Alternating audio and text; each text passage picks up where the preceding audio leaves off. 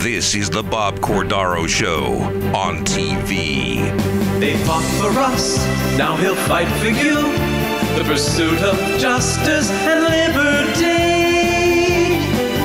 It's the Bob Cordaro Show on TV. And now, Bob Cordaro. Great, good morning, everyone. Happy Sunday.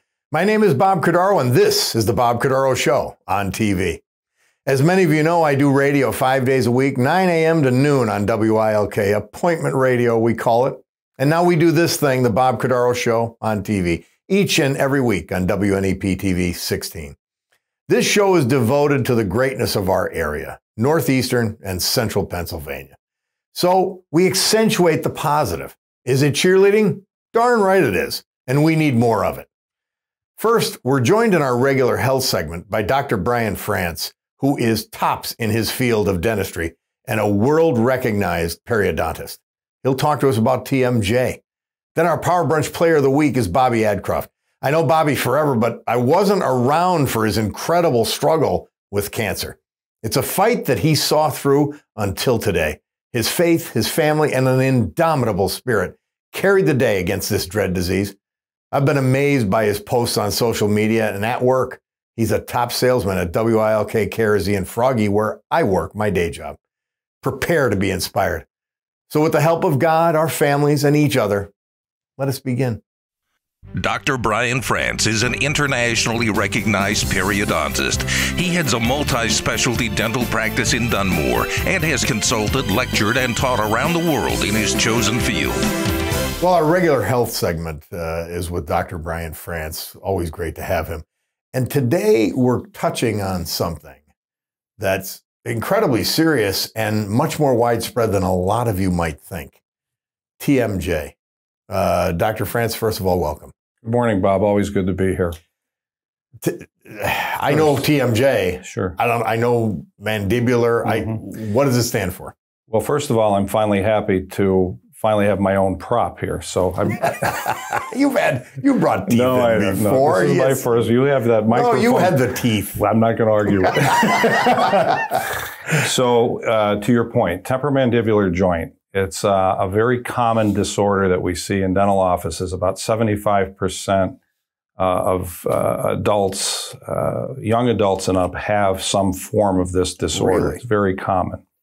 What it is the joint itself, okay, the temporomandibular joint is located back here, and it's the junction between the mandible and the temporalis bone in the skull. So it's the temporomandibular joint.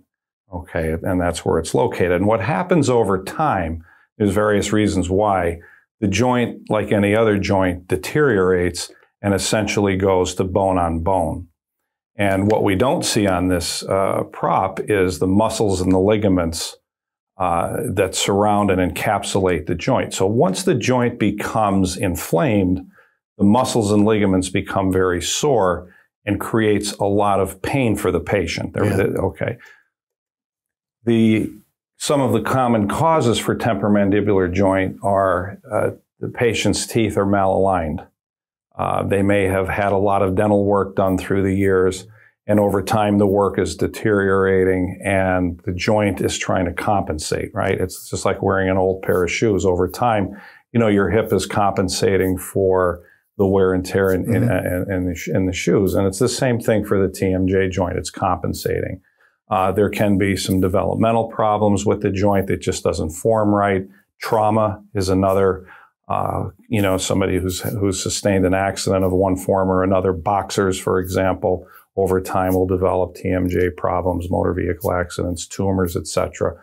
And this wasn't well known 25, 30 years ago, or was it? I had a case. It was an accident case. She developed TMJ, and it had really serious symptoms and manifestations. And the insurance company on the other side didn't understand it. They didn't know how deep the ramifications could be. Yeah, I mean, the pain levels can get very, very extensive with this problem.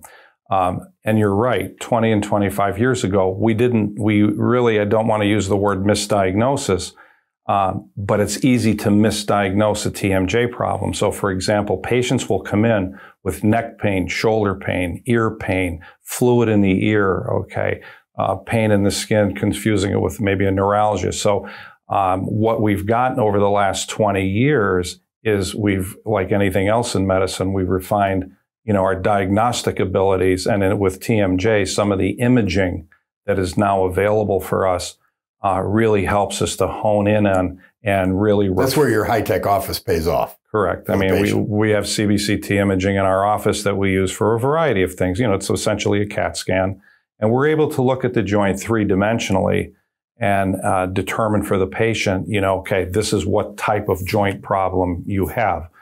There are many different kinds. There's within the joint, there's a capsule that lies between the actual mandible and upper jaw. Mm-hmm. And over time, that disc, like a knee, wears out. And that has its own set of diagnostic criteria. So like anything else, the joint, you make the right diagnosis based on imaging, based on clinical presentations, and then you develop a treatment plan for the patient. Give me examples of some of the treatment plans. Sure. So depending on the diagnosis, most of the time, our philosophy and our practice is very conservative. So we'll start off with what I call self-care.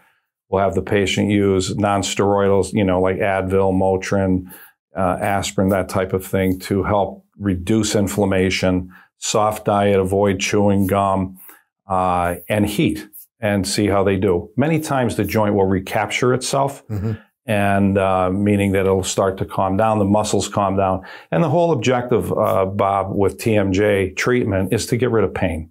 That's really just like any other joint. We want the patient to be comfortable.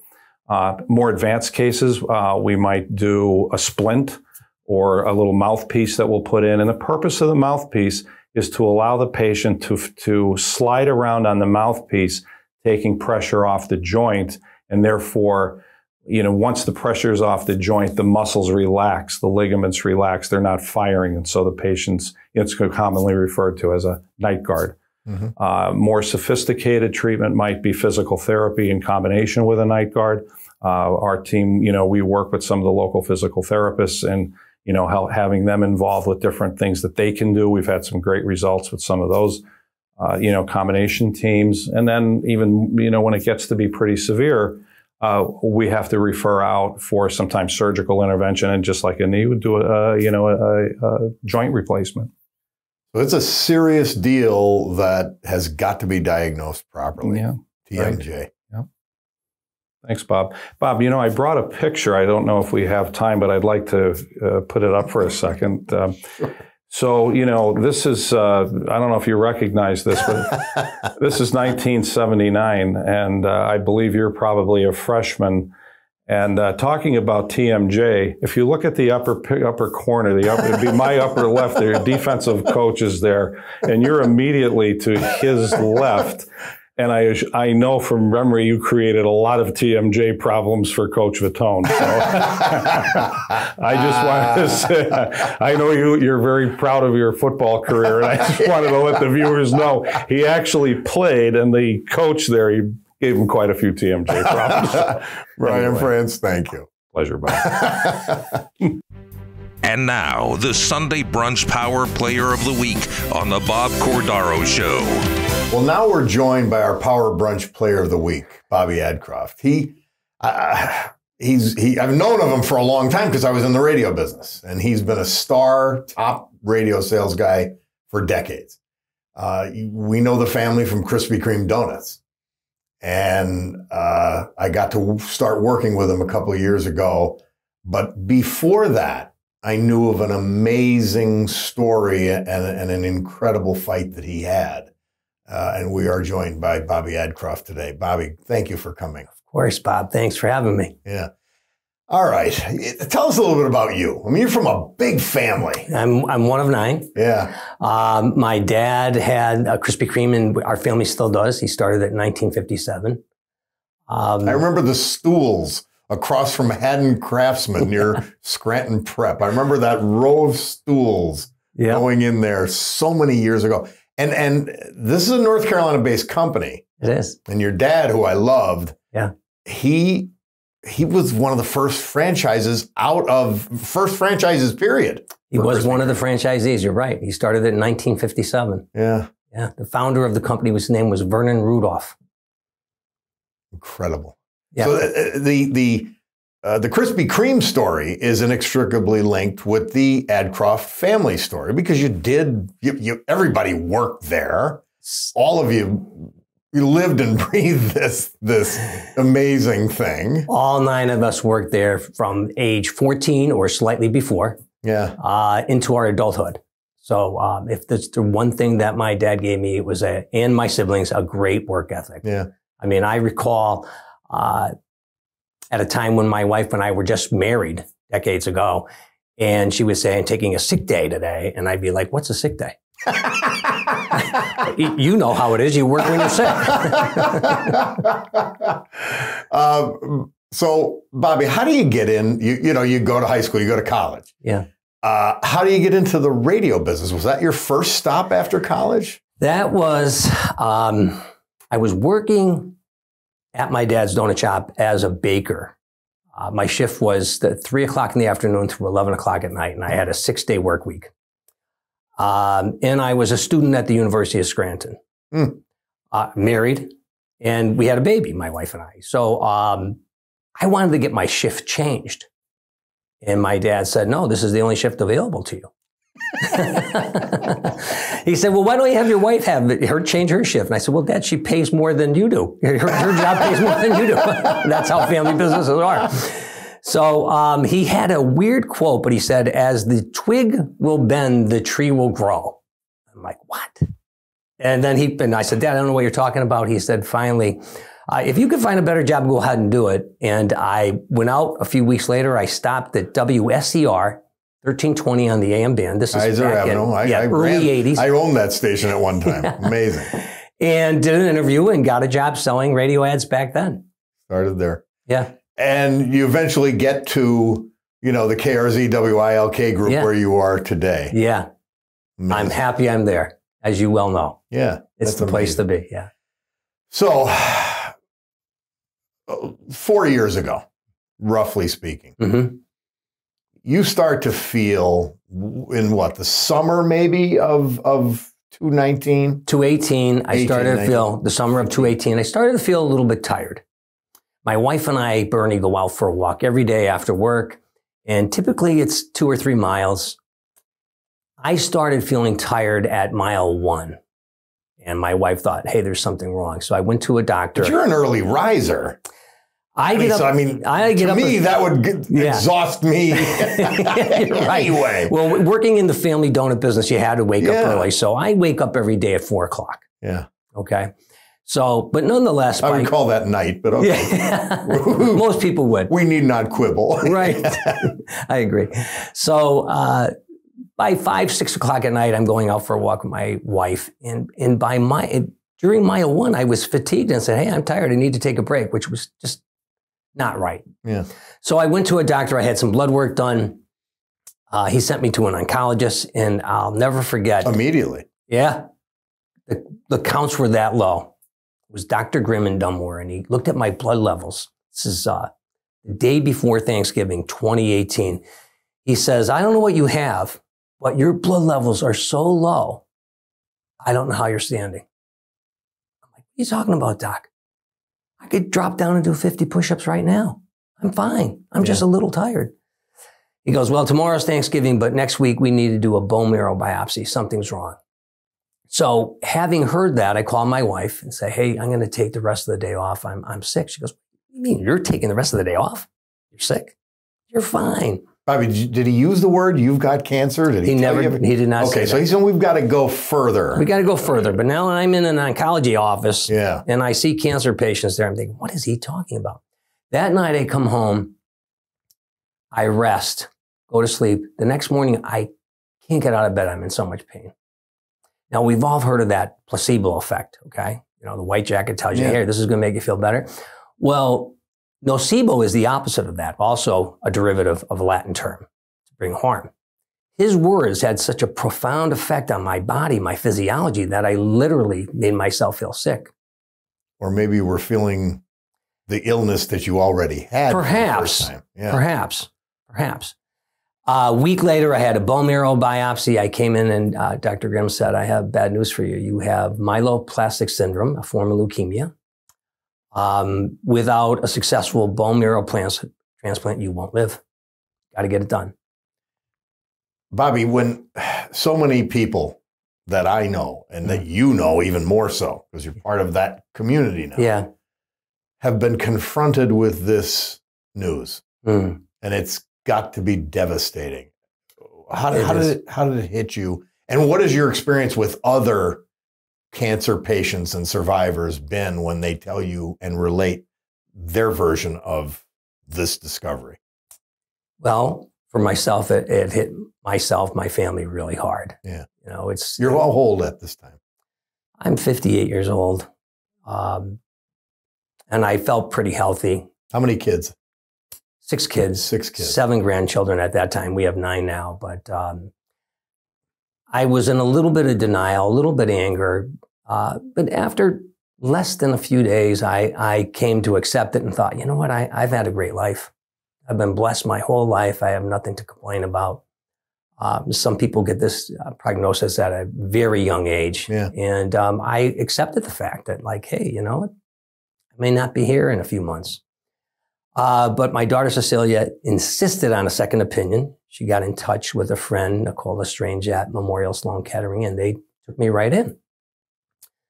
It was Dr. Stein at MSK, and he did an interview with me, and all 6 of my children and my wife were with me during that time. And I remember as soon as he walked in the room, I stood up, shook his hand as hard as I could. I said, hey, Doc, how are you?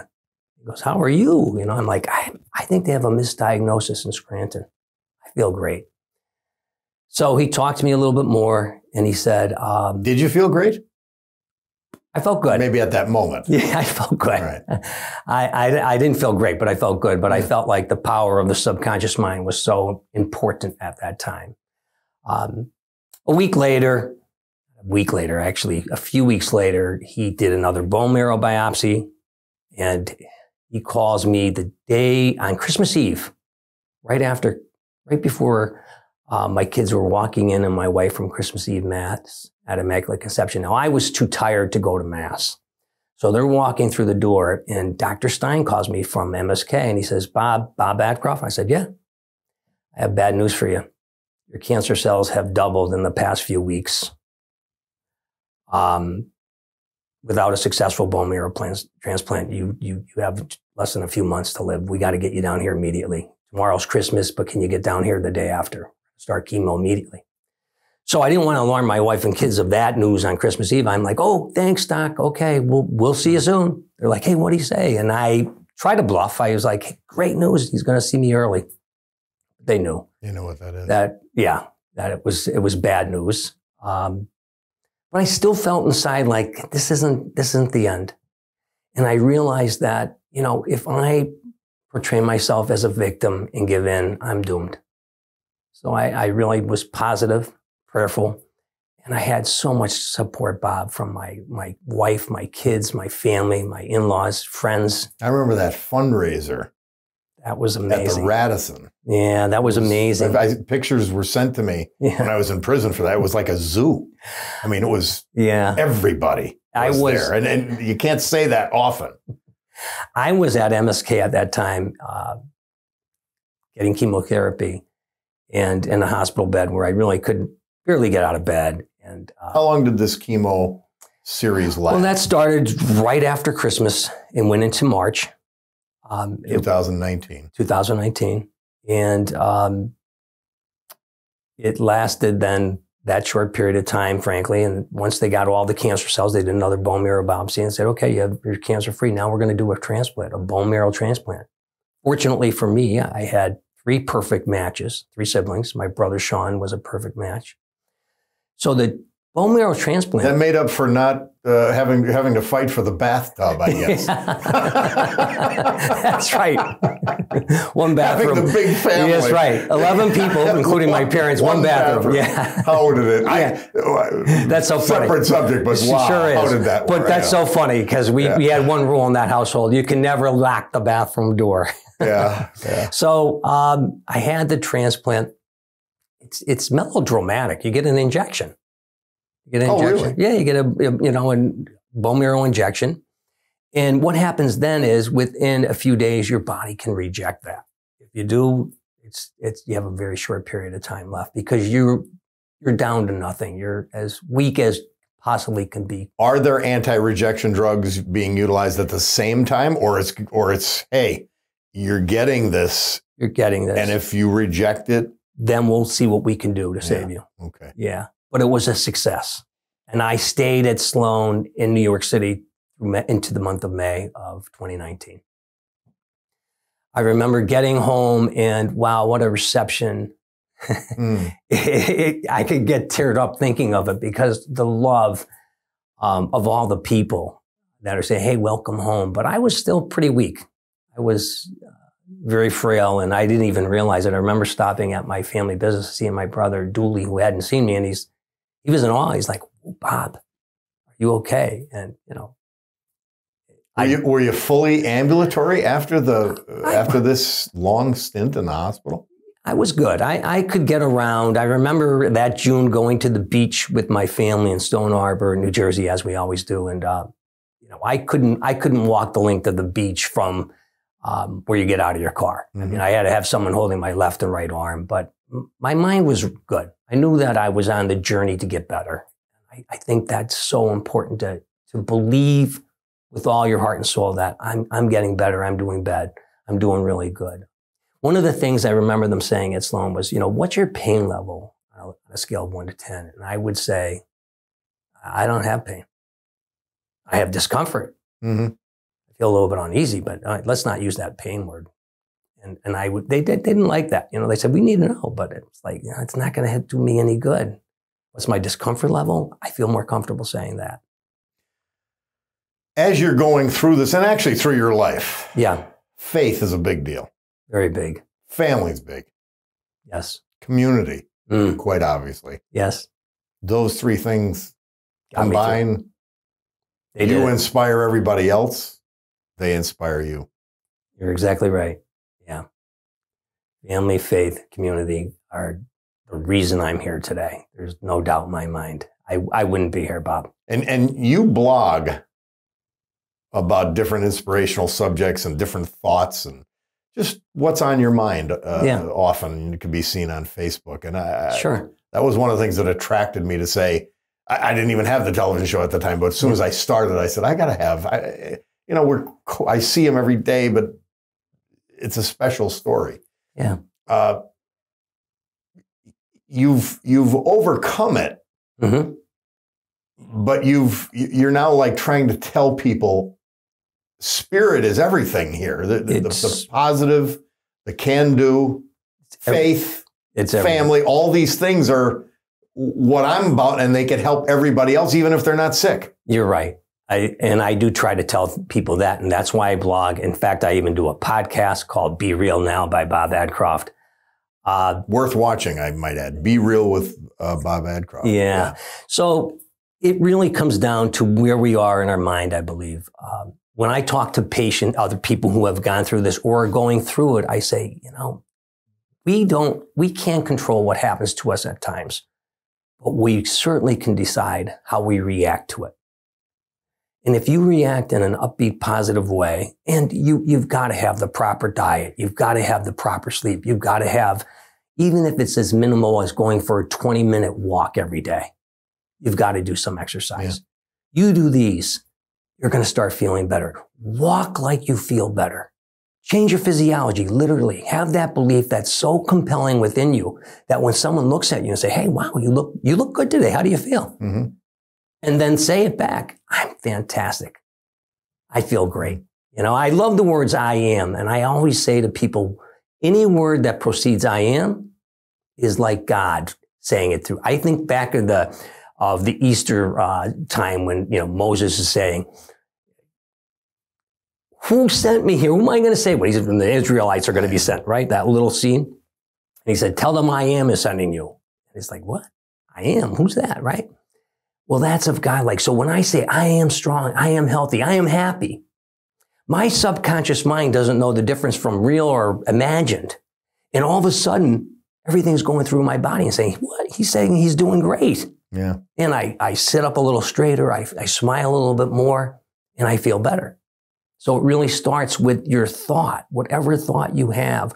When you have good thoughts and you follow up with positive words and positive actions, you're on the road. You're in the direction of healing. Yeah. And my mother's a melanoma survivor, but she's more of an older school where never complain, never explain. But she did it through positivity and being positive and just knowing she was going to get it done. That's awesome. But do you get to talk and interact with people? I have. As they're finding out they're afflicted, to inspire them, to tell them this road can be handled? Yes. And I find that the most important thing for me to do is listen. You know, never minimize what they have to say. Listen intently. And in the course of their conversation, of them sharing their experience, then I may ask them if they say something that I feel that they could connect to, and say, did you say, let them repeat something that's a positive. Mm-hmm. That's basically what it is. I think that most people need to know that people care, that they're listening. I remember coming out of a business just months ago, and someone saying, did you say you're Bob Adcroft? Are you Bobby Adcroft? I'm like, yeah, you're on my prayer list still. Mm. And I didn't even know this individual. I mean, that Bob has such a profound effect for someone to say, Bob, I'm praying for you. You're still on my prayer list. There are a lot of people who get this diagnosis who don't have the family. Yeah. They may not even have the faith, but they don't have the family in the community. What do we say to them? Well, the most important thing for them, I think, is to get a support group. So whether it's people at work, a parish priest, whomever that may be, you need a support group. You absolutely have to start there. Probably the biggest thing for them, I say, is every single day you have a conversation with the most important person in the world, and that is you. What are you saying to yourself when you look in the mirror? You're saying, I'm sick, or you're saying, I'm good. So they have to start with those positive thoughts. They have to get a support group. It doesn't matter if it's a family member, a friend, a neighbor, reach out. Anybody who's in that situation, I would love them to reach out to me. There's nothing more gratifying for me than to help those, because I really believe, Bob, the only way we get is by giving. Give back. Okay? And I've been given so much. I've been given a second chance. Fantastic.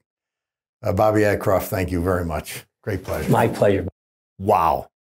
Critical information from Dr. Frantz and inspiration from Bobby Adcroft. Great stuff. They fought for us, now he'll fight for you. The pursuit of justice and liberty. It's the Bob Cordaro Show on TV.